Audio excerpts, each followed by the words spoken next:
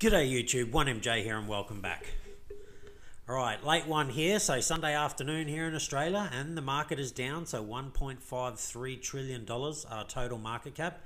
Still hanging above that 1.5 trillion, so not really too worried, but still down, and particularly when you jump over here and have a look at the market, it's not looking pretty. See a red all over the place generally. BTC dominance under 44%, ETH dominance under 17%, and gas prices, still super cheap in comparison to where they've been previously. And really anything in a single digit is pretty good. This is just, one above single digits.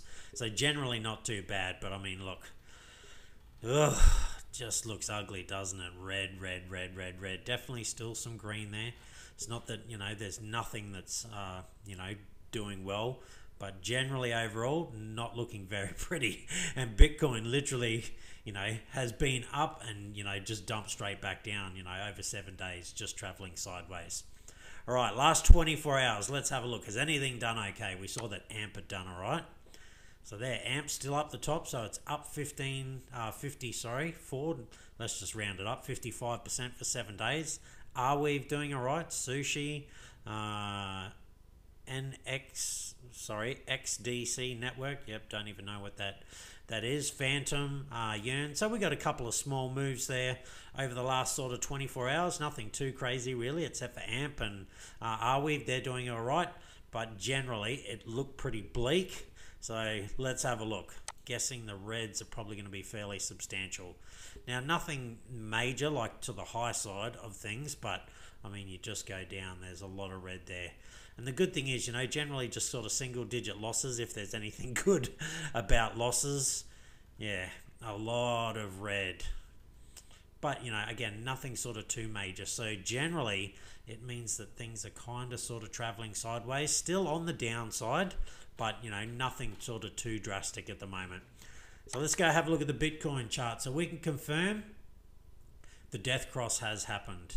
And again, the thing we need to remember with death crosses is that they are a lagging indicator. So they're showing you what's sort of already happened. It's not really showing you what's about to happen, although, it's a lagging indicator. Most indicators are, there's not too many indicators that are really telling you sort of what's coming. It's, it's showing you what's either happening right now or what has happened. And then it's from there you need to make your decision. So again, for me, I'm not going to go too much into the Bitcoin charts. We're still well within this range. We're kind of not, going outside of it.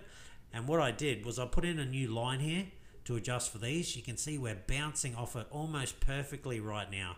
So just using it as support. So that would be what we call a breakout and a retest before hopefully a big move to the upside. And I'm not saying it's going to be a big move to the upside. I never offer you financial advice. But if something breaks out from a downward trend, we generally want it to break out and then come back and retest that old, support and resistance line. And that seems to be what it's doing right now. Now, it is Sunday here in Australia, so it's Saturday stateside time. So we've still got to wait and see what Sunday does. But look, I just don't see anything kind of crazy happening in the market at the moment. I really suspect that we probably just travel sideways for, a number of sort of weeks in all fairness. But I could be wrong. There's no guarantees. Come Monday morning could be a massive dump, or Monday morning we have a massive pump. This is just my gut feeling, and I think we travel sideways for a while. I don't think there's any, kind of great news that's kind of coming at the moment, other than a lot of people are trying to sort of short Bitcoin at the moment. And when that happens, the whales are pretty clued on, and they usually put in a long and then, start to buy it up and, get the next sort of, the bull cycle going. So with all the shorts out there at the moment, that is quite a possibility. But again, for me, my gut says we just go sideways. All right, moving on. Not a whole lot of stories, but I found a couple of interesting ones. All right, one of the world's largest banks is launching its Bitcoin trading and custody in Switzerland. All right, so BBVA Switzerland is the largest bank to enter the cryptocurrency space. They announced that their service will open on June 21st, so that's tomorrow for us, but probably the day after, considering it's in other parts of the world, for its private banking clients. So private banking clients interested in digital asset investment. I wonder if it'll be to, only some of their clients who, say have a minimum of $1 million and things like that, because that's quite often what happens with a lot of these kind of things. They're high-end clients, but hopefully it's just more for any of their clients. Now it goes down here and says BBVA's Bitcoin management system is fully integrated into its app, which will allow investors to track Bitcoin's performance alongside other assets while letting investors hold traditional and digital assets in the same investment portfolio. So I really do think this is the way of the future. This is where all banks will end up. They will have no choice. I don't think cryptocurrency is going anywhere, hence why I'm not too sort of bearish at the moment. I'm, macro bullish on cryptocurrencies, but, we have seen a fair bit of downside over a short period of time, but really we've just been traveling sideways more so than anything. But yeah, geez, the altcoins have really got bashed about in that. And a lot of people think, well, when Bitcoin goes sideways, isn't that when altcoins do really well? Yes, when people believe you're in a bull market. When people believe you're possibly in a bear market and it's going to go lower, people just get really, really panicky. All right, lastly on this article, currently Bitcoin trading is limited to only Switzerland. However, BBVA is considering extending the service to other countries based on market maturation, demand, and regulation. Now, there is another one that's concerning for people sort of over in the UK and things like that. So, seems like Switzerland, a little bit bullish on cryptocurrencies in general, and specifically BBVA. We go over here. UK banks maybe going to ban crypto. So TSB is reportedly taking actions to prevent its customers from using Kraken and Binance to buy crypto because of their alleged poor safety measures. Now, British banks are making it increasingly difficult for their customers to get involved with crypto, citing particular concerns related to security and exposure to fraud. This is what the banks are going to say to try and slow it all down. They're not ready for the explosion. They haven't got themselves a position in it, or, there'll be some banks that will just completely deny that this is happening, that it's coming, and they think they're going to be able to stop it.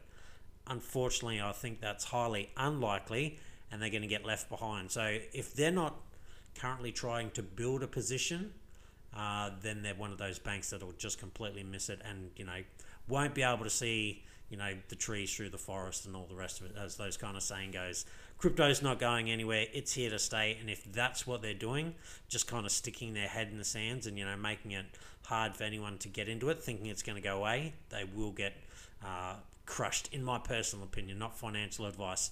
But my guess is they're probably doing that, just trying to slow it down while they build positions and that, because that's what a lot of these big kind of players have been doing of late. And that's why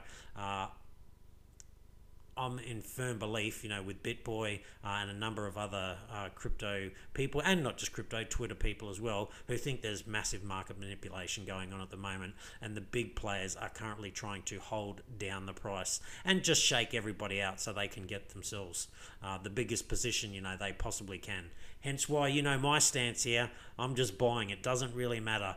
Don't get me wrong, when things are kind of going parabolic and crazy and everything's at new all-time highs, I'm a bit cautious with my buying. But when things are, specifically if they're severely under their old all-time high, I'm buying. I don't have to pick the exact bottom. I just know right out, if something's 50% or more under its old all-time high, I'm pretty happy to buy it. Could it go another, sort of 90% lower from there? Absolutely it could. But in the end, I'll have built myself up such a good position by constantly dollar cost averaging in that by the time it makes it back to its old all-time high, and again, most things do, as long as they're good projects, good fundamentals and all of that, I will be well in profit. So that's my strategy. Now we go here. Apparently the low security standards of these platforms facilitate the works of scammers, in particular the setup of e-wallets.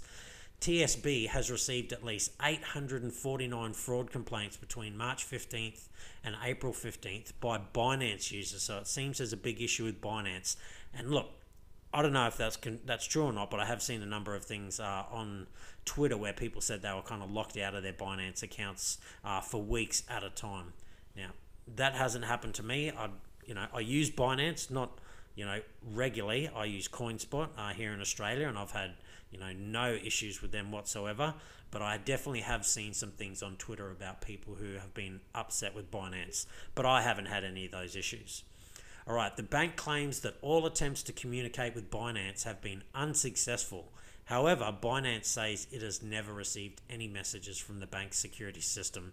Now, they don't really go on to say what their issue with Kraken is, because it says, there's been all these complaints, but mainly to Binance. So why have they gone after Kraken? And I mean, Kraken have just come out and straightly denied TBS's allegations. I haven't heard any sort of issues with Kraken, and I haven't read anything on Twitter or anything like that. So it seems mainly Binance has had a few issues. And look, they have had issues with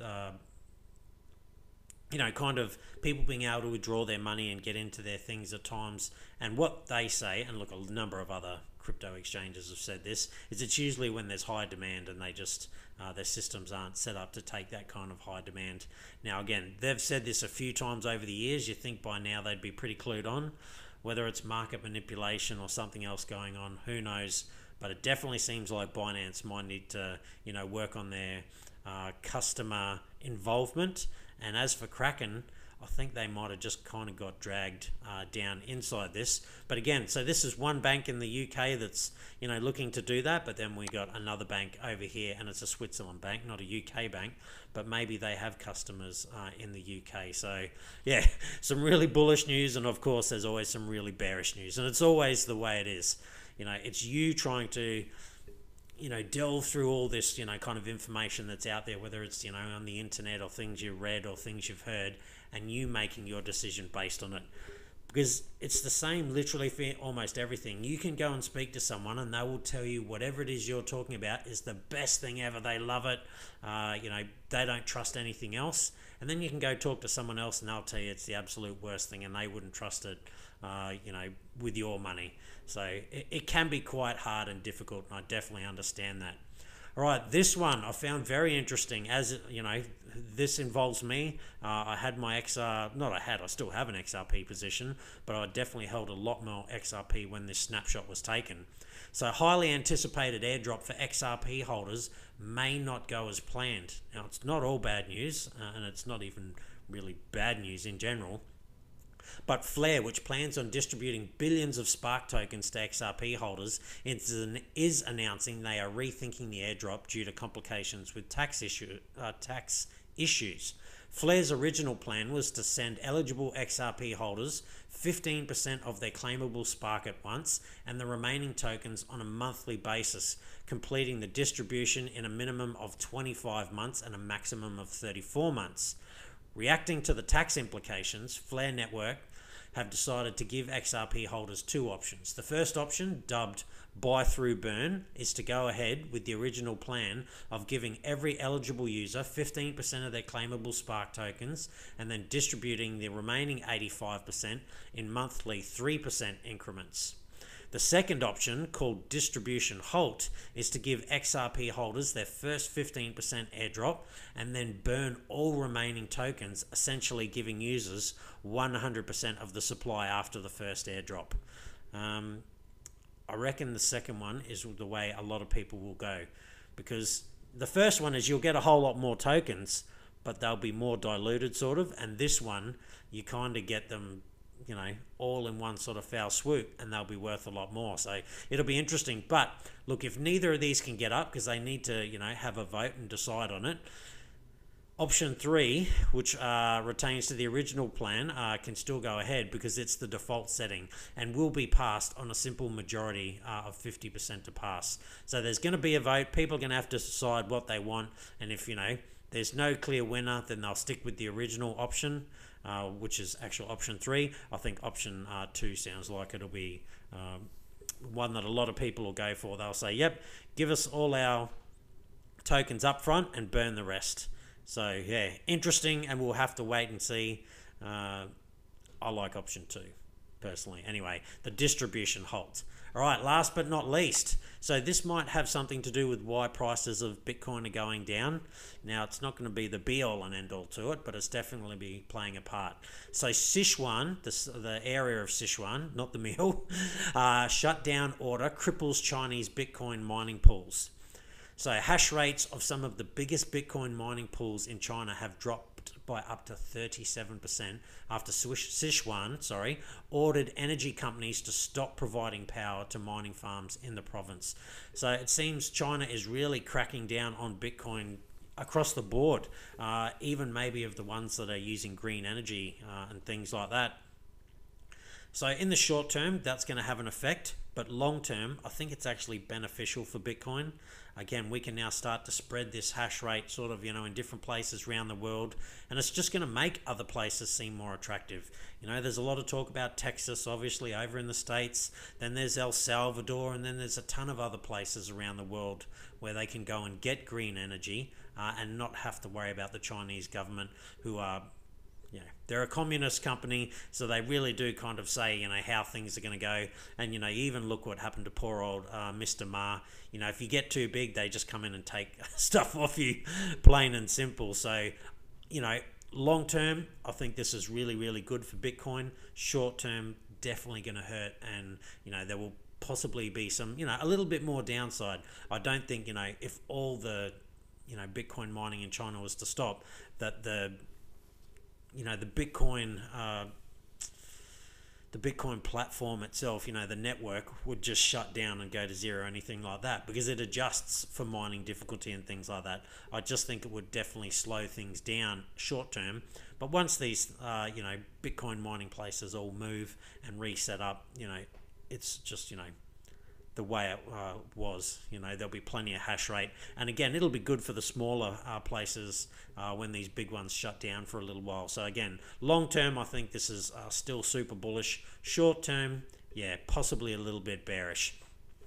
All right, let me know your thoughts down below. Do you think China, really cracking down on Bitcoin at the moment is part of the reason that Bitcoin is currently trading down a little bit? And do you think that if things got worse in China, say they were to completely ban Bitcoin, that it would, severely push the price down? Or do you think, as I sort of think, that it'll, have a small part to play with it, but long term it's probably a lot more bullish? All right, let me know your thoughts down below. Till then, stay safe, be kind to one another. It's pretty hard to be on that gain train at the moment out there, but there were some. So if that was you, congratulations, and I'll see you next time.